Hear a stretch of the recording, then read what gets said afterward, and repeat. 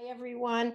It's Saturday, April 3rd, 2021, and welcome, everyone. Our focus today is the pelvis and hips, and this is part of my anatomy and movement series for 2021. And I'm going to be doing 2 or 3 classes. This is one of them on the lower extremity, starting with the pelvis, the hip, and then climbing down the leg into the foot, having a section on walking in the next 1 or 2 classes. Today, the focus will be pelvis and hips. And our goals for today are to apply our anatomical understanding of the pelvis and hips to help increase our awareness and our ability to move. Hopefully, the enhancement of understanding a little bit more about anatomy will also help you understand how to move more clearly in your own soma, in your own body. Another goal is to increase the ease of movement in our hips and pelvis. We want to release pain and discomfort, and we want to increase flexibility and strength. We have our usual somatic guidelines. Learn to move in comfort. That's a skill we need to develop. Most of us use too much force because that's the orientation we've come from exercise programs. No forcing. You need to learn to modulate your effort for less force, greater ease. Please back away from pain and follow any medical directives. We'll be starting in a chair. Some people are seated on the floor, and that's fine if it's easy for you to get to your pelvis and hips for a little bit of palpation and movement. It's definitely a little easier to follow the palpation and the movement if you're in a regular chair with your feet on the floor, where you can feel your sits bones, the bones you're sitting on, and you have a nice upright, comfortable upright spine, and the crown of your head is facing up, and your sits bones and crown are in alignment. We will be doing some self-palpation shortly of our pelvis and hip area, and I'll be showing pictures. So between pictures and I'll be showing some of the palpation, and hopefully you'll be following along with palpating, which is touching or feeling yourself so you know where anatomical areas, anatomical bony landmarks and bones are on you and in relationship to your space and your movement. And then we'll go on the floor and we'll have our floor mat, and please have pillows and bolsters ready as you might need them for support. Okay, so I'm going to go into screen share now. And I am going to, let me minimize. Let's see if I can minimize that. Okay. Let me see if I can, there it is up in the corner. Okay, so the lower extremity, is the lower extremity just from the hip joint down the thigh. This is the femur bone.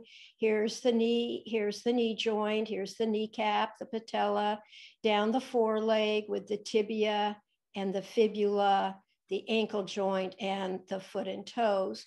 Or is part of the lower extremity also the pelvis? It doesn't really matter what anybody decides the answer is. The hip joint is very dependent on the pelvis and, in fact, the whole spine. And so I'm starting today's class on the pelvis and the hip joint. And then in future, in the next month or 2 months, we'll continue down the leg. Some of you have seen this picture before. Hold on, I want to make this bigger. Okay, some of you have seen this picture before, but now I've applied it to the lower extremity.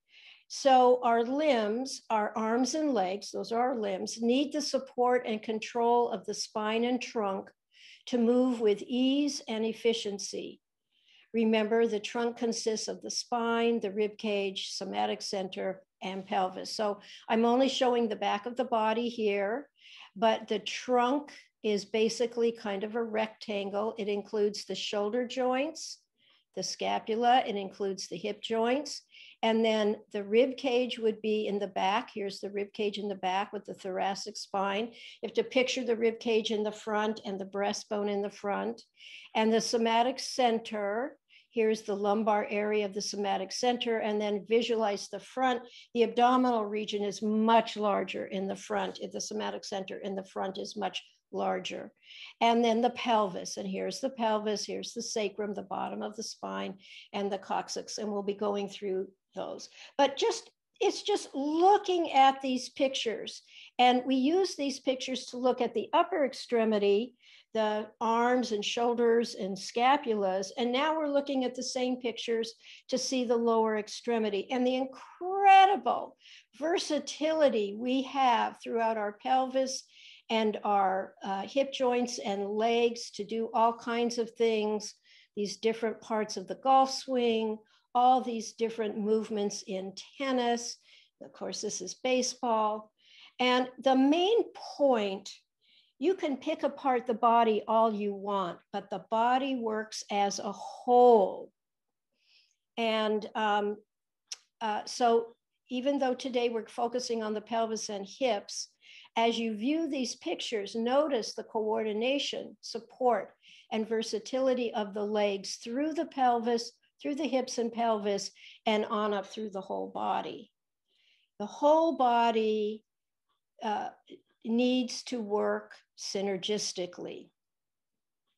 I need to make that needs. Anyway, we work as a whole. So let's look a little bit at a couple of pictures.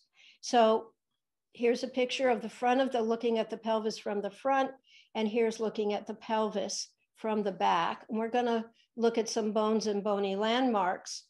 This bone is called the ilium, right here. This is the ilium.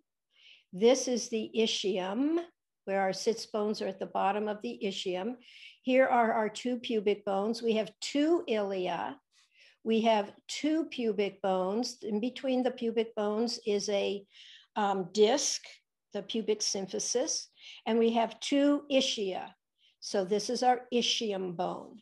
And then from the back, again, the ilium, the ischium, and if you look through, it towards the front, now you're seeing the front of the pelvis right here. That is, those are the pubic bones. And so we have the ilium, ischium, and the pubic bone. I'm going to just quickly go back and forth between a couple of pictures. Here's our pelvis from the side. This is our hip socket called the acetabulum. And the three bones, the ilium, the pubic bone, and the ischium, they come together. The sutures come together, and they don't completely come together until something like between 6 and 8 years old. That's why we have to be careful of extreme sports in younger people. But the hip socket contains all three bones. Okay, now here's where we can start doing a little bit of palpation. And we want to go to the iliac crest. So this is the iliac crest, and here it is coming towards the back. And if you just put your hands, you don't necessarily have to stand up, but you might be able to see me a little better where I'm putting my hands. If you find the soft part of you in the middle of your body and then come down and put your hands, come down, your hands will hit the top of your iliac crest on the side. Then I like to take my fingers once I have found it, and I like to come forward. So I'm palpating myself, and I want to come to this ASIS, anterior superior iliac spine. It's right here on me. It's a point that sticks out. It's a major bony landmark, and you want to be able to find it if you can. And then the iliac crest is subcutaneous. It's right under the skin. And so as you follow it backward, follow the crest backward, you'll come to the PSIS, posterior superior iliac spine. It's another bump. On some people, it's kind of flat. It's clearly a bump on each side on my body. So I can clearly find my my PSIS. And you can see that from the back view, the sacrum is that triangular bone. Here you see it in the front, the triangular bone. And if you're on your PSIS, it might feel like to get onto your sacrum, you go just a little bit down, a little bit inward. And your sacrum has holes or foramina, that's where nerves come out. And then here's the coccyx or tailbone. And you can feel your sacrum. If you go right to the middle of your sacrum, it has a bony ridge, which is continuous with the bony ridge of the spinous processes in the spine, in the rest of the spine. And then you might be able to feel the lateral borders of your sacrum, the lateral borders of your sacrum. Women tend to have wider sacrums and men tend to have narrower. So we did borders of the sacrum. The SI joints, the sacroiliac joints. Okay. Your sacroiliac joint, very interesting. We're going to be doing some movement that directly impacts the sacroiliac joint. Here's the sacroiliac joint where the sacrum meets the ilium bone. So we have two sacroiliac joints. This is the anterior view looking in through the body from the front. And then here's your sacroiliac joint. It's a deep joint. It's not easy at all to palpate, but you intuit where it is if you can find your PSISs. It's kind of where your dimples are. Right under the PSIS is the upper part of the sacroiliac joint or part of the sacroiliac joint. And you just have to kind of intuit where it is. The sacroiliac joint is not a voluntary joint. If I say, move your sacroiliac joint, you can't do it directly, but you can move other parts of your body and then it has impact on your sacroiliac joint. And there is a small amount of movement, a very important movement in your sacroiliac joint. Then you have your sits bones. So as you're sitting, one of the things that I think is a nice thing to do is if you raise one hemipelvis up, you can come underneath and you can feel your sits bone on each side. And you want to orient, and if your chair is not too cushiony, you can actually feel, which is really nice for posture, feel your sits bones and see if you're weighting them evenly, if you're sitting evenly on your sits bones. Okay, the coccyx or the tailbone, you can feel behind yourself. You can feel your coccyx, your tailbone, and then what is the buttock area? The buttock area, this is the buttock area. We'll look at that, a picture a little bit later on. Hemipelvis, what is a hemipelvis? A hemipelvis is half a pelvis. So here's one hemipelvis. And this is the other hemipelvis. So we have a right and left hemipelvis. And each hemipelvis can move in the 3 planes of movement to a certain extent. Now the hip joints are a ball and socket joint, and the socket is very deep and it's in the pelvis. So here's your femur bone, the thigh bone. This has a neck, the femur has a neck, and here's the ball of the ball and socket joint. Here's the ball. The socket is in the pelvis, the ball is on the femur, and the ball fits into the socket. So very deep joints. Now, how do you find your hip joints? If they're not, you can't just palpate them directly. They're not like the shoulder joint. But if you go to the crease at the top of your thigh, I call it the hip crease sometimes.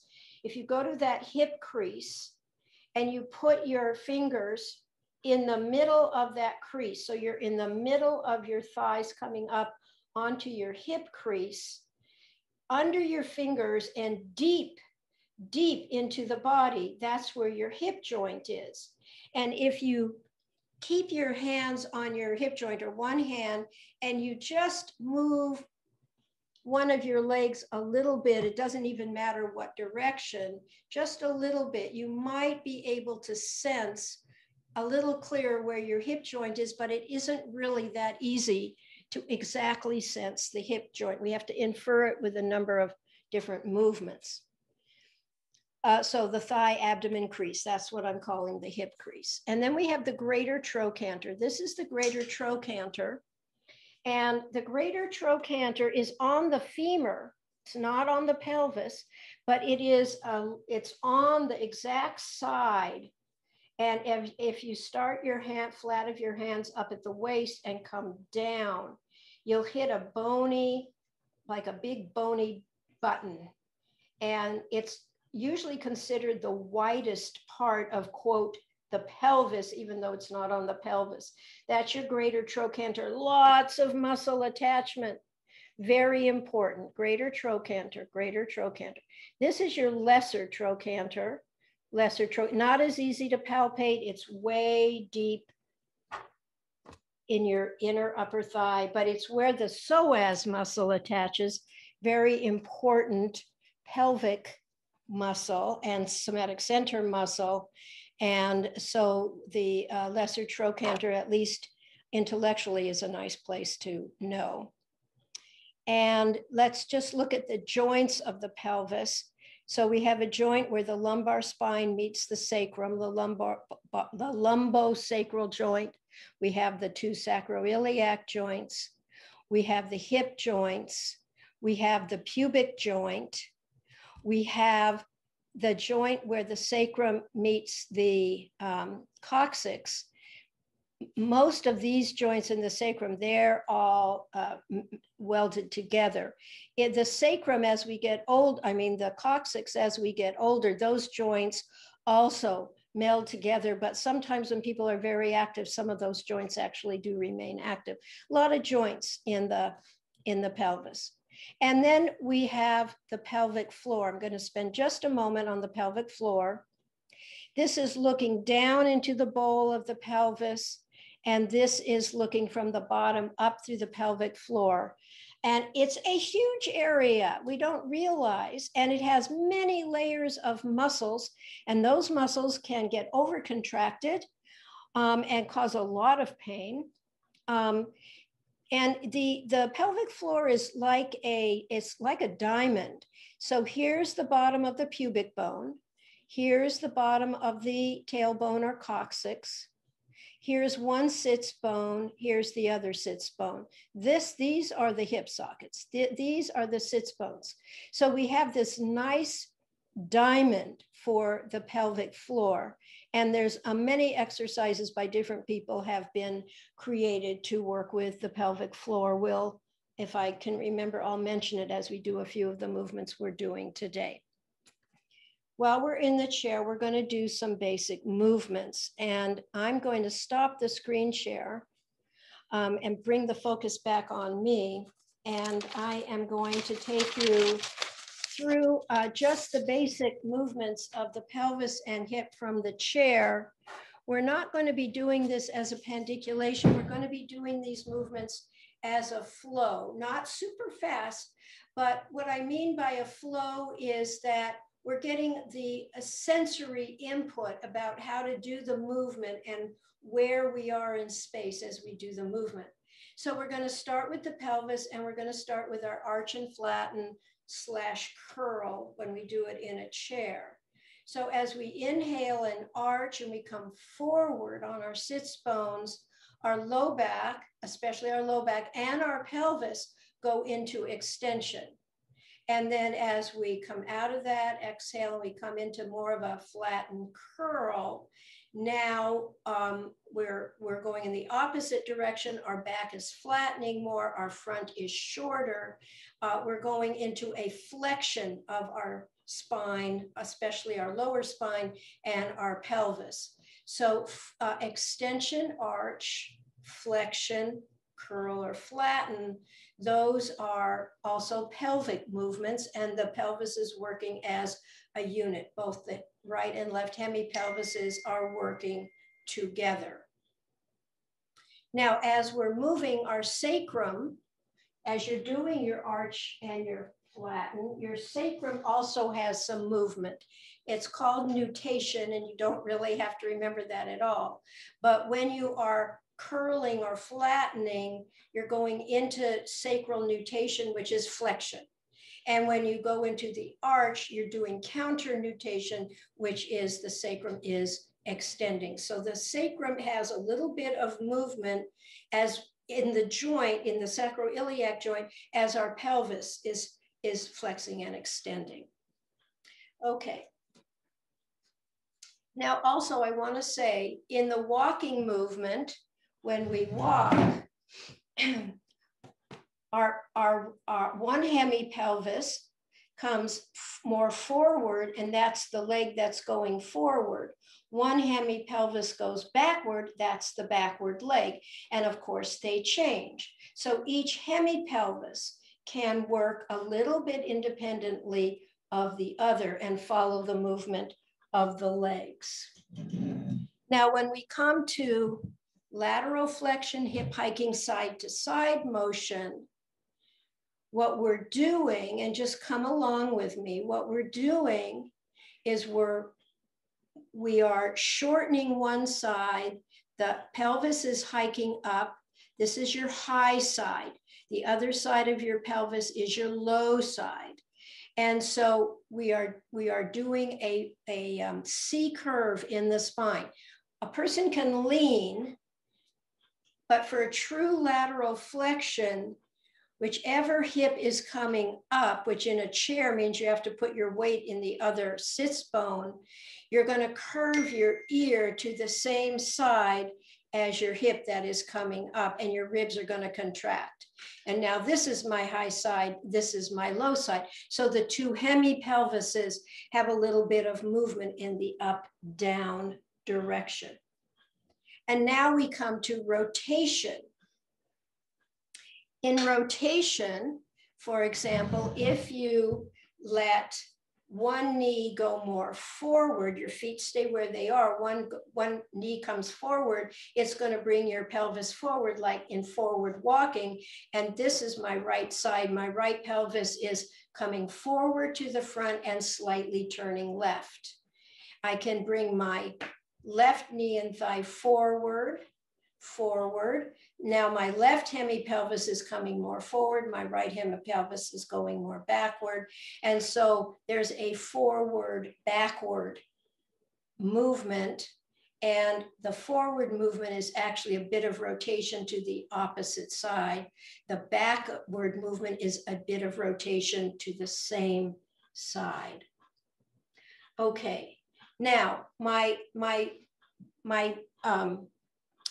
pelvis can narrow across the front. If I knock my knees and squeeze my adductors, if I put my hands on my as-is, the ASIS, my two hemipelvises are coming towards my midline. I'm narrowing across the front of my pelvis, and I'm broadening in the back of my pelvis. If I externally rotate my legs and I squeeze my buttocks, and you can do this in the chair as well, then I'm broadening or widening the front of my pelvis, and I'm narrowing the back of my pelvis. So in this case, the two hemipelvises are working towards an inward rotation or an outward rotation. The other thing I want to say about rotation is that in a chair, if you bring your knees and thighs toward each other where you narrow your pelvis, you're opening your SI joint or gaping it. You're creating a gap, you're gapping it. You're creating more space in the SI joint, and the SI joint has more room.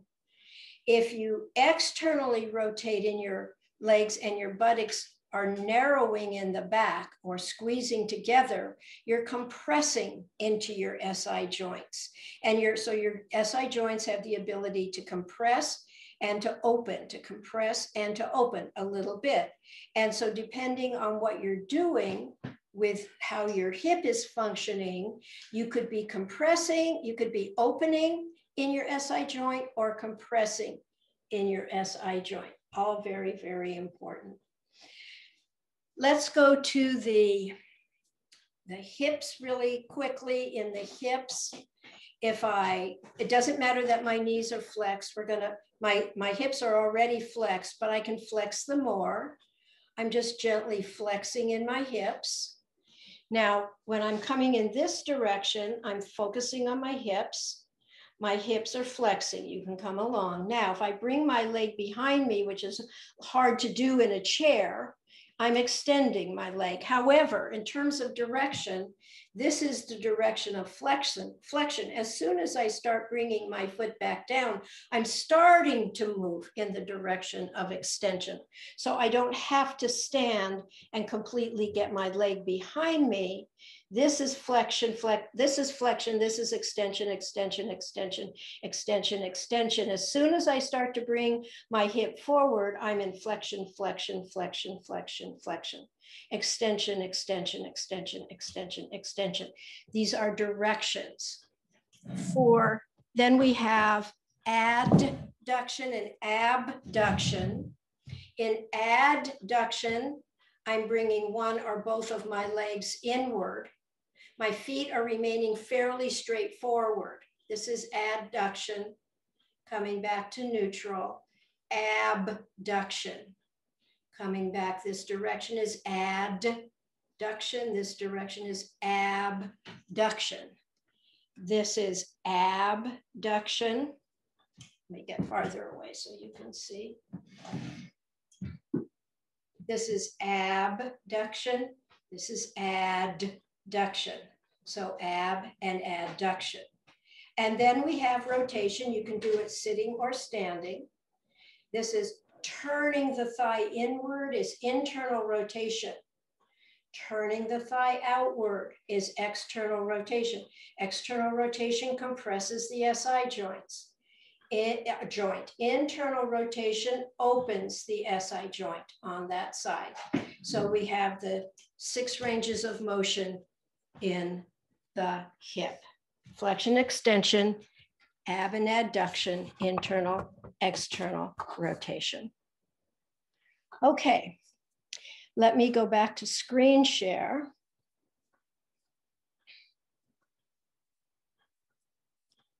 And I just want to say something about the pelvic floor. A lot of, especially women, but anybody who's incontinent, who can't hold their urine, doctors will often give them Kegels to do.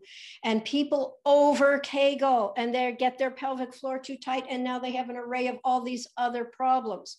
So a Kegel is a sort of a sucking up motion. You can do it as you're sitting there as if you're going to hold your urine. You suck up a little, but you have to slowly let that release if you do it pandicularly, because you want to release the tension in the pelvic floor. So you gently contract or suck up or hold your urine. You slowly release and let the pelvic floor relax and lengthen. So you don't want to over Kegel, and you don't want to do these things like total force. It's just not okay. It backfires on you. Just a couple more pictures and a couple more concepts, and then the last 45 minutes will be on the floor. We're going to do movements that'll involve the quadratus lumborum. It actually goes all the way to the spine, but it's hidden by the psoas. This is your psoas muscle. It connects your lumbar spine to your lesser trochanter, connects your spine to your leg. It passes right through the pelvis. The quadratus lumborum, which is called the hip hiker, attaches from the 12th rib to the top of the ilium, and it hikes your hip. The oblique muscles are the major lateral flexors, and this is the external.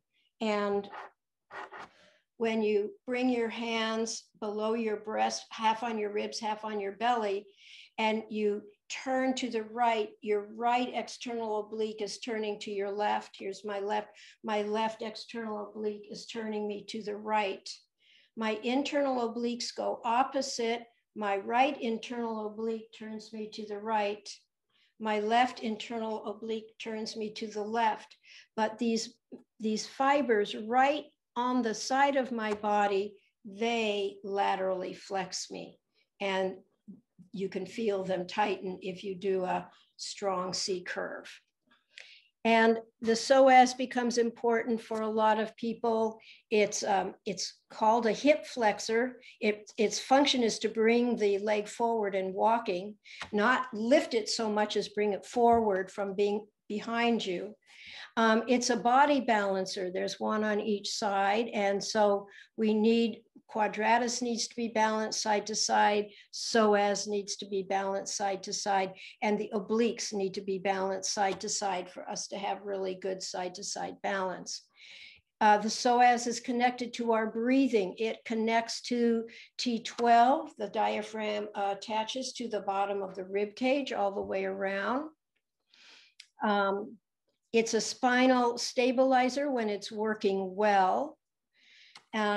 And we're going to be doing some psoas movement, and I can say a little bit more about that when we do it.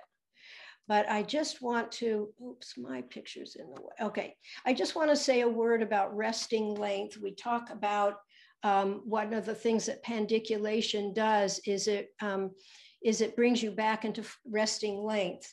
So here's the concept. Any muscle works better when its contraction starts from its full resting length.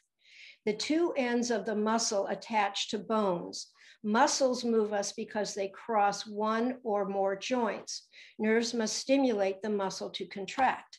If my psoas muscle is nice and long in its resting length, I can get a full flexion of my hips. If I'm already contracted, or I'll actually show you this way. Let me come out of screen share. Let me show you on the biceps. If my biceps are already contracted and I can't straighten my elbows, I'm not in full resting length, and my elbows can only contract from where that resting length started. But when the resting length of my biceps is full, I've got the full journey I can do. I have much more flexibility and strength. So the longer your resting length is, that is in rest with your muscles not working, the longer those muscle fibers are, the more you're going to be able to fully contract and fully release back into resting length. Whoops, I almost quit the meeting. All right, I want to go back to screen share. And I'm just going to show one more picture. And here's your glutes. And this is just a side view, gluteus maximus. Here's your iliotibial band. We'll be doing this in future classes. Here's your tensor fasciae lata. I just want to say a word about sensory motor amnesia. We also call it MSA, motor sensory amnesia, and it's a loss of voluntary control and awareness. Let's say you hurt one of your hips. Now you limp a little and don't put your full weight into the hurt hip. You are using it less to protect it. It's sending less feedback to the motor cortex of your brain. So your brain starts losing its ability to fully sense, organize, and integrate it into regular movement such as walking. Over time, this becomes a habit, a chronic contraction pattern.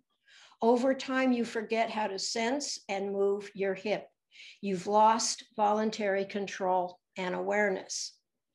The technique of pandiculation is great to learn how to relearn how to gain voluntary control. Pandiculation teaches us to relearn voluntary control again. Pandiculation works with the motor cortex of the brain. You must move slowly with awareness and with as much control as you can. There are two parts to a pandiculation: voluntary contraction of designated muscles, and part two, a slow controlled release out of contraction to your new resting length. This resets the resting level or resting length of the muscle. Okay, and with that fairly extensive anatomical part of our lesson this morning, go ahead and get yourself ready to lie on the floor. We're going to start on our back like we usually do. You may want support for your head. You may want support for under your knees. You want to get yourself comfortable. You may want to take off glasses, your belt, a belt, money, wallet, things like that, so you can rest comfortably. And it takes us different lengths of time to prepare ourselves to get on the floor. And as you begin to lie down on the floor and make yourself comfortable, you can begin to survey yourself and just notice. One of the things you'll notice when you lie down on the floor, if you bring your awareness into your sacrum, you'll notice a certain amount of pressure on your sacrum. Sometimes I like to compare the amount of pressure at the back of my head and my sacrum. It's often uneven when I first lay down, and then after I do my somatic movements, the pressure between my head and my sacrum is often much more even. And if in areas of pain, remember to go slowly and gently, do less, back away from pain, keep trying to make it more comfortable. And so we're going to start with our knees bent, and we're going to move right into our usual opening movement of arch and flatten. So your knees are bent, your feet are on the floor. As you inhale, you're gently going to arch your lower back away from the floor. Your buttocks stay on the floor. You're rolling towards your tailbone. As you exhale, you want to release your back, gently contract your abdominal muscles, and your pelvis will now rock in the opposite direction. Just know that as you are moving back and forth in your arch and curl, your sacrum is also moving within your pelvis in that nutation, flexion, counter nutation, extension. If you bring your hands on the tops of your pelvic rim, pelvic crest, iliac crest, as you arch and flatten, you'll notice that as you arch, the rim of your pelvis, your iliac crest, go forward, and that's called an anterior tilt. As you exhale and flatten, the rim of the pelvis is going backward, and that's called a posterior tilt. And if you're in the bodywork field, understanding anterior and posterior tilt is referred to all the time in various assessments and bodywork modalities. I like to end on flatten. Okay. We're going to do one leg at a time. Your working leg is bent. It doesn't matter if your other leg is bent or not. That's up to you. We're going to do an arch and curl, but as we do an arch and curl, I'm going to vary it a little bit. So you'll bring your hands behind your head. If you need to put pillows under your upper arms so that you can actually press your elbows back a little as part of the arch, that's fine. But don't hurt yourself if your elbows are more in the air and you can't press them back. Do not force. But using one leg at a time, you'll designate the leg. You're going to inhale and arch, and on your exhale and curl, you're going to bring your designated knee closer to your chest, closer to your elbows. That hip is coming into even more flexion. You're going to slowly bring that foot down. You're not going to repeat. You're going to lengthen that designated leg long. You're going to let it slide long. And as you're sliding that leg long, you're actually going in the movement called extension, which is to straighten. So you're really straightening through your hip joint. Now with your designated leg long, as you inhale and arch, press that heel and leg down into the floor. And now you're getting more of an extension through your whole leg and through the whole upper trunk. Now, as you exhale and start going into a curl where you lift your head with your hands, start to flex your leg, lift your bent leg so your knee comes more towards your chest and elbows, get more flexion, and then slowly continue to breathe, slowly come out of that with your foot back on the floor. Slide your leg along so that you get a full lengthened leg out of flexion. And then one more time, as you inhale and arch, press that designated leg down to get a more full extension through the hip and up through the trunk.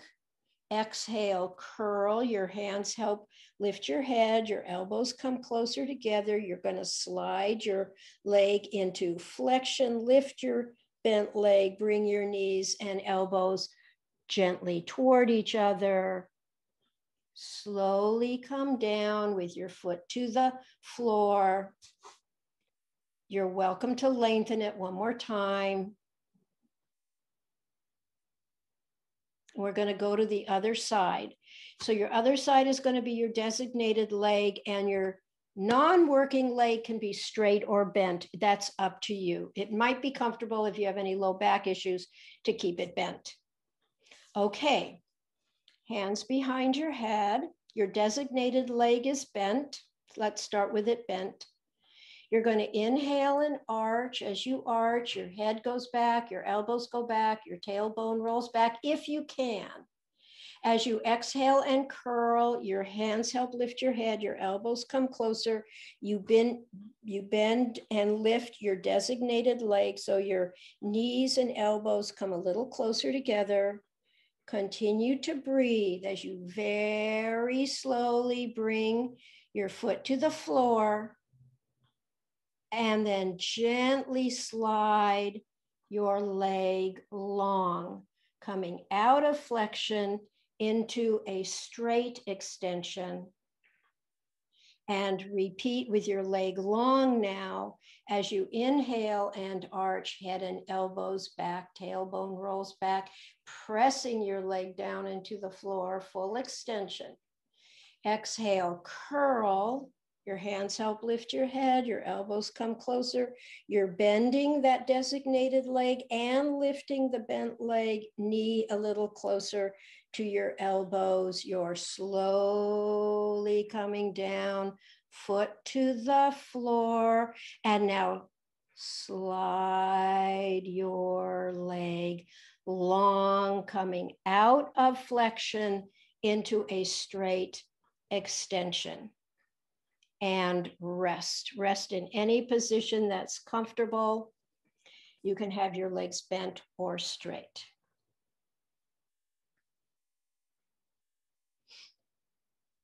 Since psoas is such an important muscle for the organization of the somatic center and the pelvis hip, we're going to do a very common psoas move. You're going to designate which leg is your working leg, and that leg is long on the floor. Your other leg can be bent, it can be straight, it can be on a bolster. Your designated working leg is long. You're going to very slightly externally rotate that leg so your toes come outward a little bit. And you're going to go ahead and gently lift that designated leg. Listen, not more than 2 or 3 inches. It's not easy to do.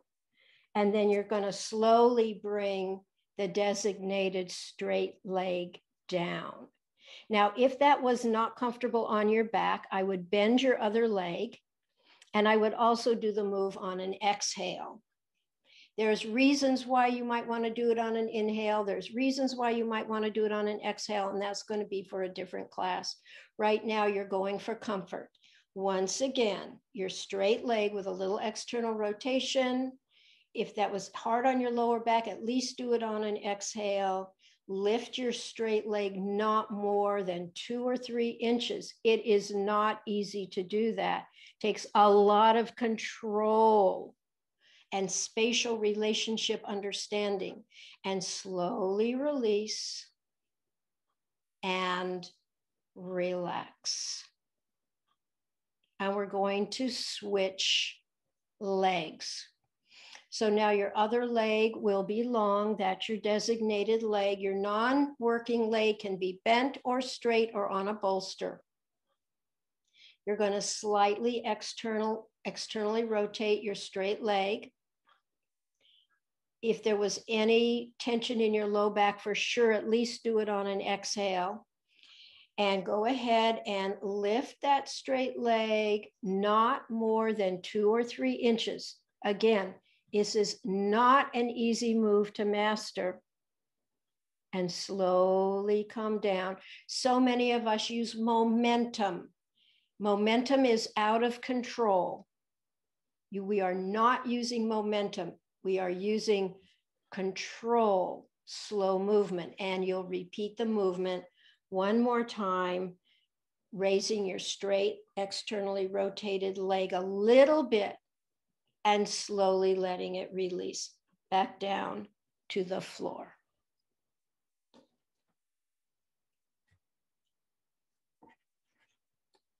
And rest in a position of comfort.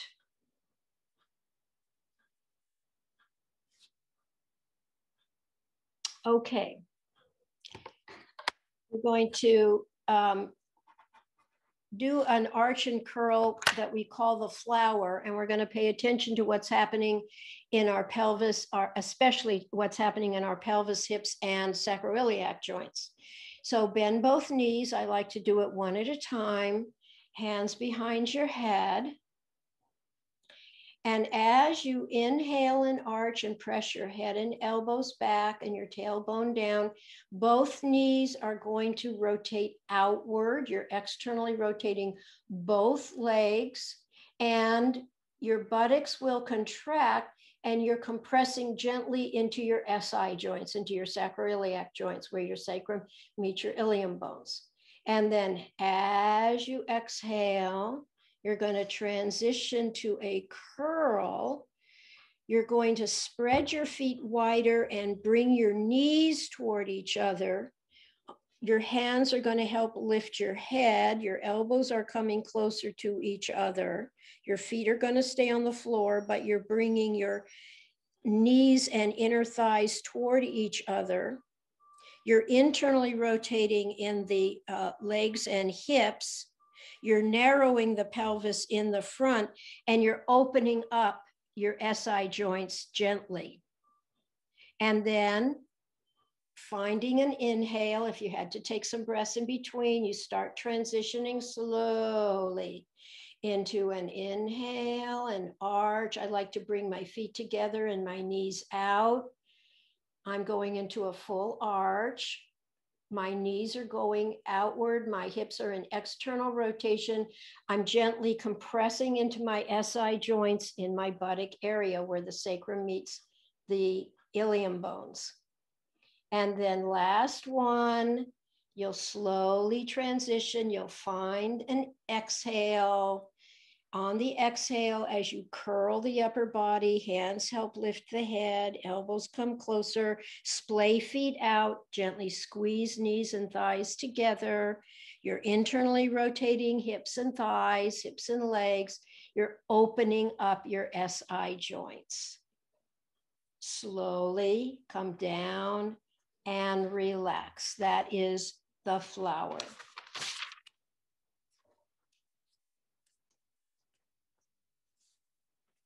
And rest.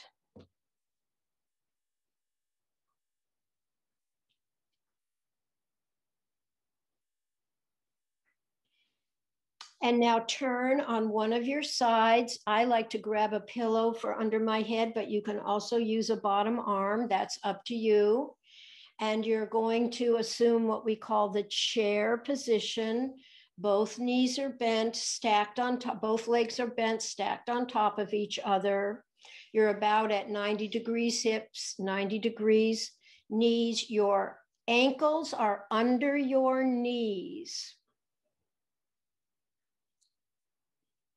And once you're in that position, go ahead and straighten your top leg. And you're going to gently bring your straight leg, it's going to straighten straight downward. And you're going to gently bring that leg up toward the ceiling a little bit. You are abducting your leg. And then slowly bring it back down. As you bring it back down, if you need to gently bend your knee a little, that is fine. Now, here's what I'd like you to differentiate. With your straight leg, as you slowly start to abduct, bring your leg up just a little bit. You're abducting at the hip. The higher you bring the leg, and don't hurt yourself, the higher you bring your leg, the more you'll also start to hip hike.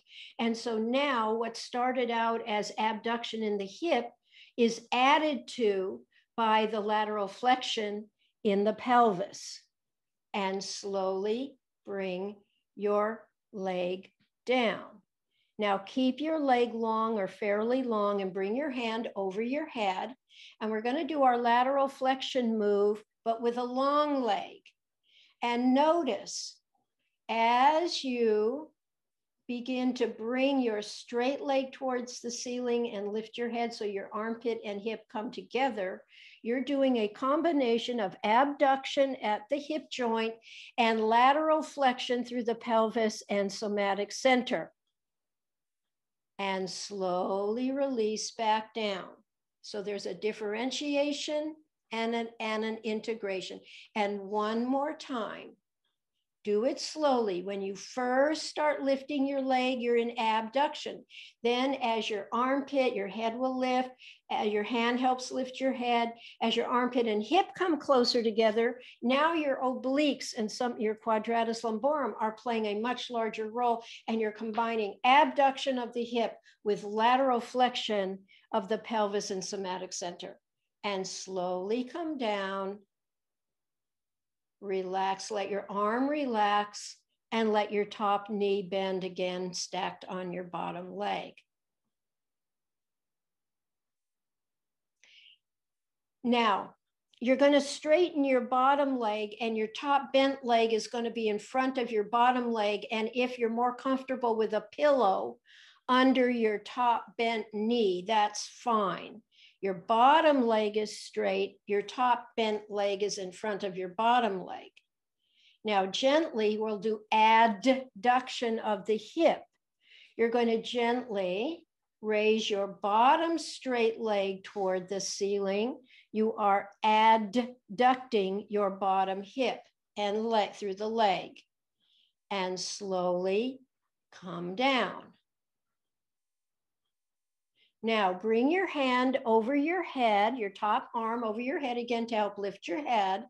Now this time, and you might need to, we're going to do it this way. Now what's interesting, we're going to combine adduction of the bottom leg with our lateral flexion of our upper body. Your top leg stays bent on the pillow or on the floor. So as you laterally flex, lifting your head with your hand, your armpit and top hip do come closer together, and your bottom leg lifts because your bottom side of your body is long. The top side of your body is short. It's a lateral flexion with your bottom leg doing adduction. And slowly come down. And just one more time, you're going to be doing lateral flexion with adduction of your bottom leg. So you're going to, your top armpit and hip are coming closer together. Your top leg is staying bent and in front of you, and your bottom leg is adducting, and it's contributing to the lateral flexion of the top side, the side that's facing the ceiling. And release and relax.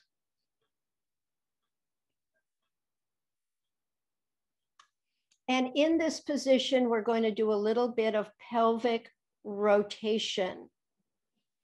So go ahead and stack your knees again, one on the other. But I'm going to suggest that you bring your knees down a little bit. So it's not at 90-90, but it's less than that. I find when I do this, it's a little easier if my both knees are still stacked and bent, but I'm lower than 90 degrees to my hips. All right, now you're going to be rotating your pelvis. Your somatic center is going to be coming along. And for some of you, your head and your trunk are going to come along too, and that's fine. What you're going to do is start sliding your top thigh and knee forward of your bottom thigh and knee. Start turning your pelvis, the top side pelvis, hemipelvis, forward toward the floor. Let your top leg slip off of your bottom leg if you can, so you can actually turn the top hemipelvis more forward toward the floor, and you are rotating your pelvis forward and to whatever side that represents for you. And then slowly come back to your neutral. Now you're going to rotate your pelvis in the opposite direction. Start to bring your top leg straighter and behind you. It doesn't have to completely straighten. It may or may not, but bring your top leg straighter and start to bring it behind you and let it rotate your pelvis now so that it's rotating backward. And the front of your navel is going more toward the ceiling. And now your pelvis is rotating backward and is turning whatever direction that represents for you. And slowly come back to your neutral. And we're going to put that together a little bit more as a flow, but very slow. I call it a slow flow pandiculation instead of a true pandiculation. So you're going to start sliding your top thigh and knee forward of your bottom thigh and knee, and you're going to start letting your knee and thigh slip down onto the floor. Mine usually comes above my other thigh, and it helps me to turn my pelvis. The top hemipelvis is turning toward the floor. Now, as I come back, I start straightening my top leg, and as I start bringing my straighter top leg backward, it starts turning my pelvis backward now, and I'm rotating and turning my top hemipelvis the opposite way. Now from here, you're going to start bringing your top leg, it may be straight-ish. You're going to start bending that knee and bringing it forward over your bottom leg, letting your pelvis turn more, top hemipelvis turn more toward the floor, and your top thigh and knee come a little forward of your bottom. And then last one, start to straighten your leg more and bring it behind you and let that open up your pelvis to turn your pelvis backward. And then slowly come back to your neutral and rest. In a future class, we will combine that movement with upper body going both in the same rotation and in the opposite contralateral rotation. Okay, go ahead and turn on to your other side.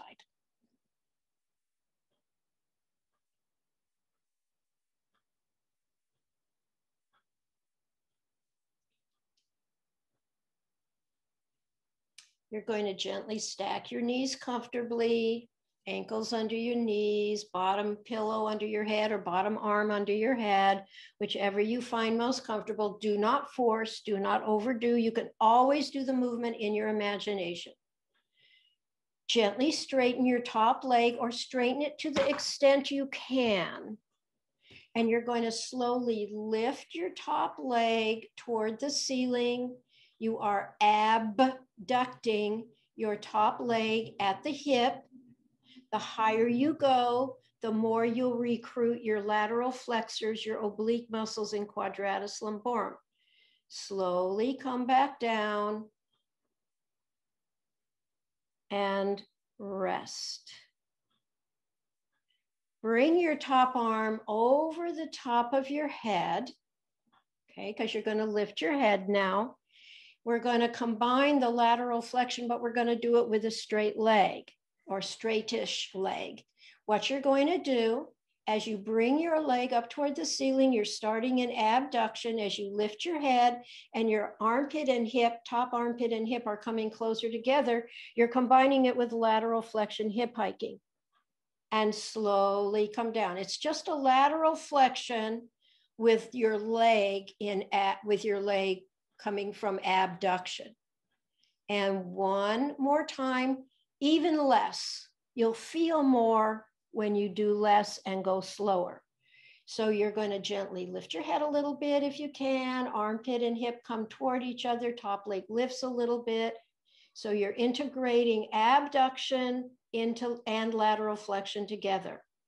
And then slowly come down and relax. You can let your arm rest for a moment.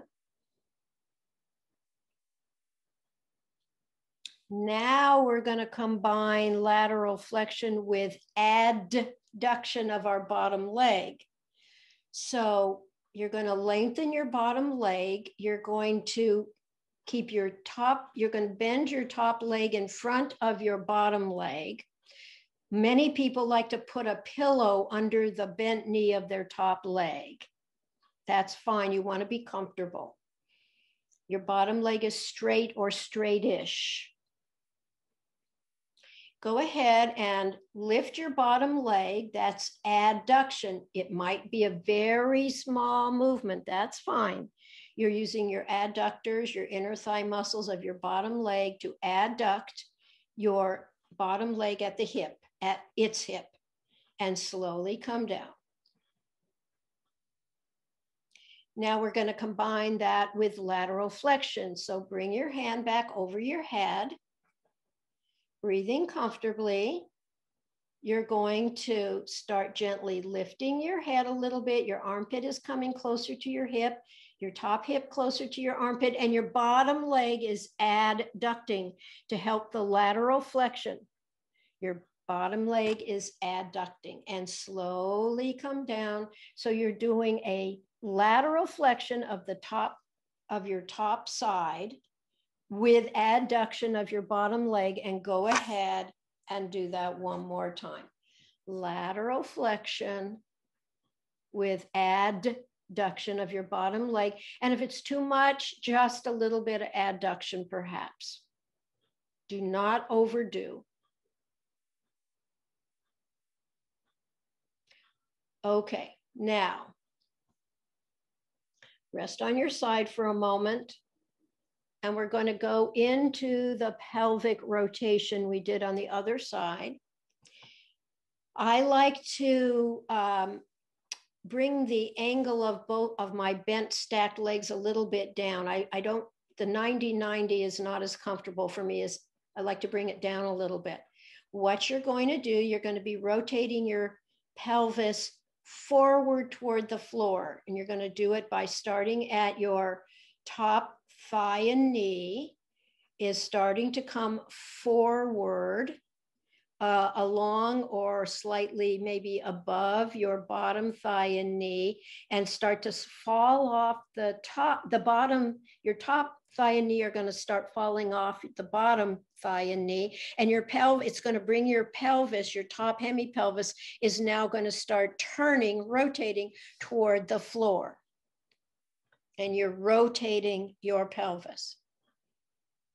Now, you're going to start to straighten your leg. It doesn't have to go completely straight, and bring your top leg backward behind you if you can. And as you start to straighten and bring your top leg behind you, your pelvis is now going to roll backward.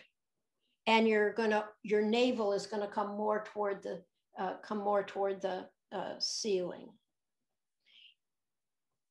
And then you're going to start rotating your pelvis forward. So as you come forward, your top leg starts to bend at the hip and the knee.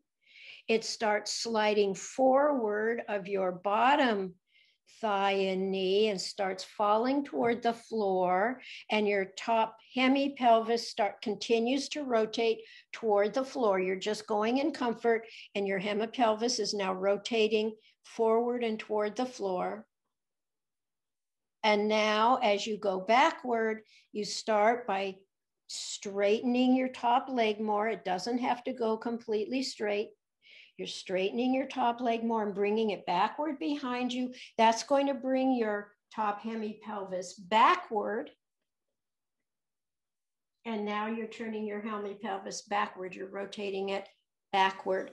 Go ahead and see if you can do one more set on your own, where that you, as you start coming forward, your knee and hip will bend and start sliding forward and downward toward the floor. Your top hemipelvis will rotate and turn more toward the floor.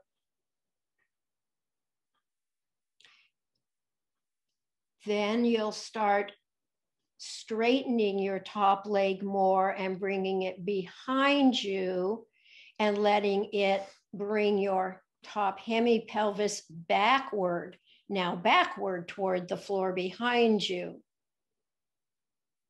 And this is the kind of rotation, the forward backward rotation, that's required in walking. And then come back to on your side comfortably for a moment. In a future class, this is one of them that we'll be combining with our upper body, rotating our upper body with our lower body, both in the same direction, which is ipsilateral, and contralaterally, which is opposite upper and lower body. So turn over onto your back and rest.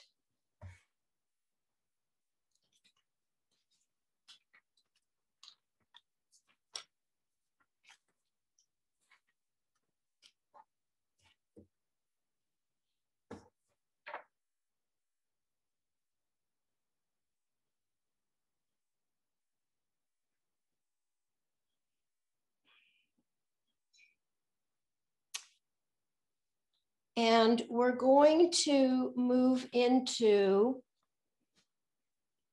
probably our last floor movement for today.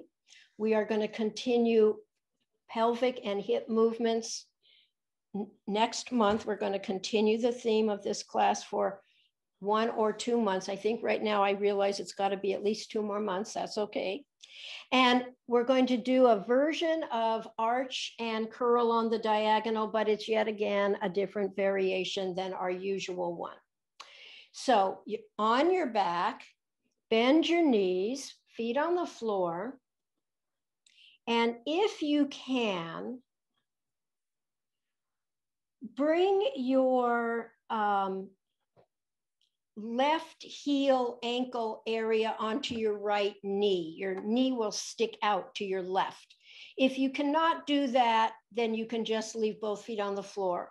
But if you can do that, your left ankle heel area somewhere close to your right knee or on your right knee. Now, in your lower body, let your arms be out of the way, probably on the floor. You're going to take this configuration, and you're going to, leaving your left ankle on your right knee, you're going to bring both knees toward the left. And you are bringing your weight shift into your left hemipelvis, and now come back through neutral and to the right. And now your weight shift is bringing both hemipelvises.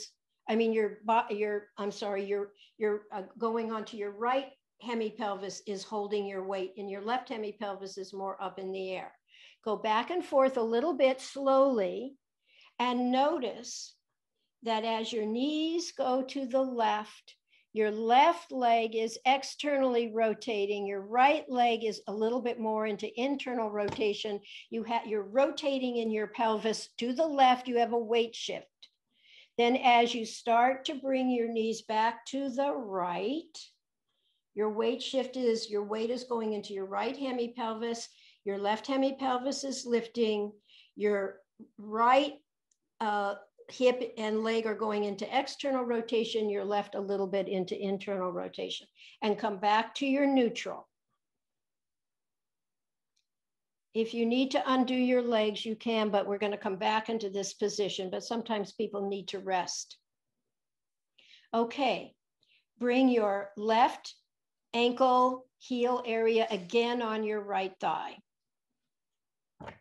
Same position. All right, now, you're going to bring your right hand behind your head, your right hand behind your head. You will not be lifting your lower body at all in this move, but you will be on the curl, be lifting your upper body. So with your right hand behind your head, you're going to inhale, turn your face to the right. You're going to inhale and start to look as if you're looking over your right shoulder. Your elbow will go down. Bring both knees to the left. You're in a diagonal arch and curl position, but you're not lifting your lower body. Now, as you exhale and find a curl, both knees go to the right. Your right foot stays on the floor, but you're going to let your right hand help lift your head, and you're turning your face and your upper body to the left as you curl. And your left hip and right shoulder are coming toward each other, and it is the contracting diagonal in the front. And then you're going to come out of this and back into your arch. As you inhale, you're looking to the right, as if you're looking over your right shoulder, right elbow back, knees to the left. And now between your left hip and your right shoulder is the long diagonal, and the short contracting diagonal is in the back. And then one more time, exhale and curl, knees to the right, upper body lifts, your hand helps lift your head, right elbow and face turn left, right, your trunk turns towards the left. And slowly come back to your neutral and uncross your legs and rest for a moment.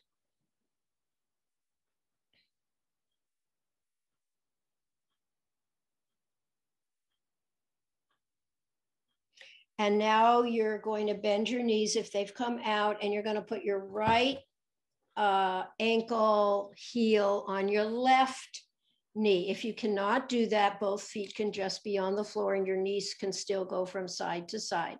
So your right heel ankle on your left knee, and gently bring both knees to the right. Your weight, you have a weight shift into your right hemipelvis. Your left hemipelvis is lifting. Your right leg is going into external rotation. Your left leg a little bit into internal rotation.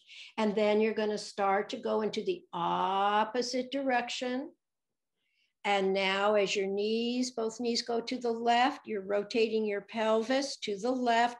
Your weight is going into your left hemipelvis. Your right hemipelvis is lifting. Your left leg is going into external rotation. Your right, a little bit of internal rotation.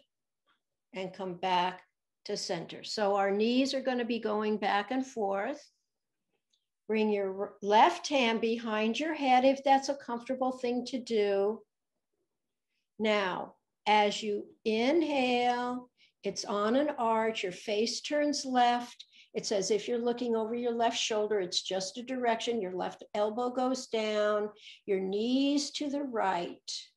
Now from the left shoulder to the right hip is your lengthening diagonal. Your left shoulder and right hip are coming away from each other in the front, and in the back, it's your short diagonal.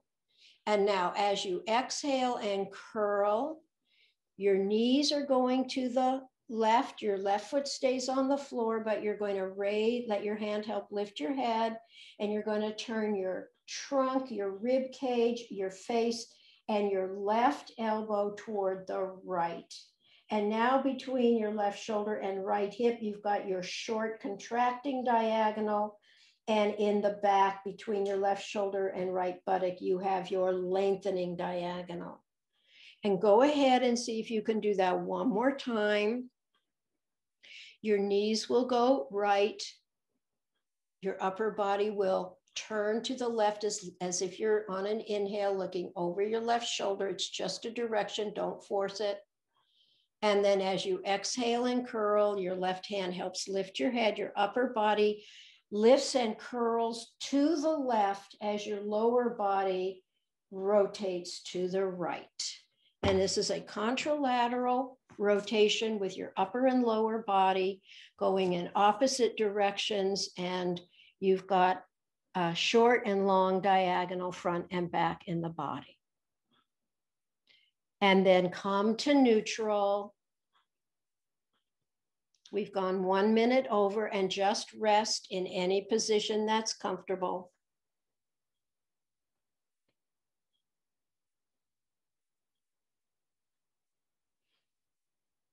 You might want to check into the weight on your sacrum and the weight on the back of your head.